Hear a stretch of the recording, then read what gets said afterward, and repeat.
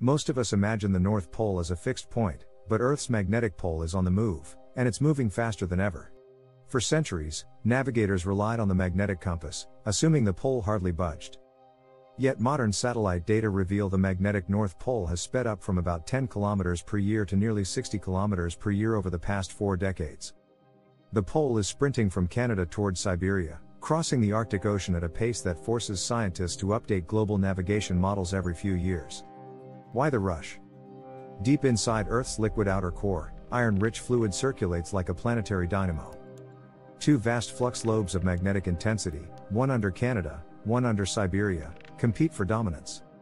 The Siberian lobe is strengthening, tugging the pole eastward. This migration matters. Commercial aircraft and ships depend on accurate magnetic charts. Smartphones use the same data for their digital compasses. Migrating animals may even adjust to the shifting field. If the drift continues, scientists predict the magnetic pole could pass close to the geographic pole within decades, then continue southward into Russia.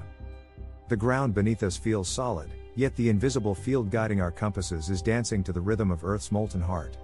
Follow Mind Lab daily for more hidden motions shaping our planet.